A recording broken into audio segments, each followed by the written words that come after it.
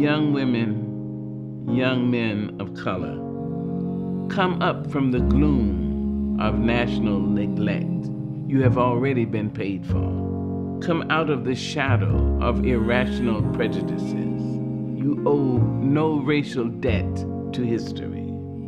The blood of our bodies and the prayers of our souls have bought for you a future without shame, bright beyond the telling of it.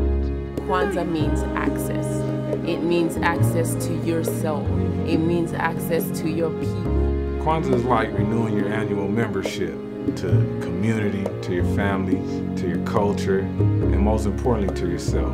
Kwanzaa is expressed throughout the world now by people of African heritage who want to have that cultural connectiveness. These are principles of what we're supposed to be doing 365, you know what I mean, and how we treat each other and how we look at the world. We did not petition or ask for permission to celebrate it. We did it by kujichagulia, self-determination. We determined that this was good for us. We determined that we were going to celebrate it.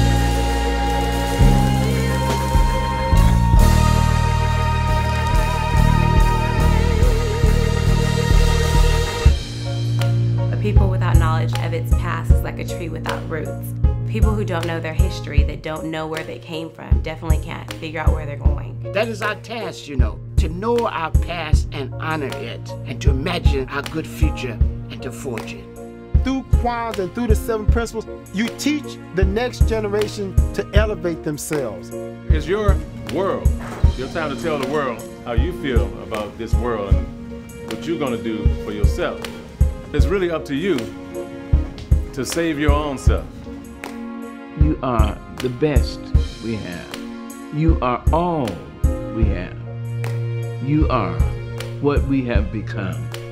It is time to remember. It is not merely a holiday. It is a statement about a people, where they were going, and where they continue to go.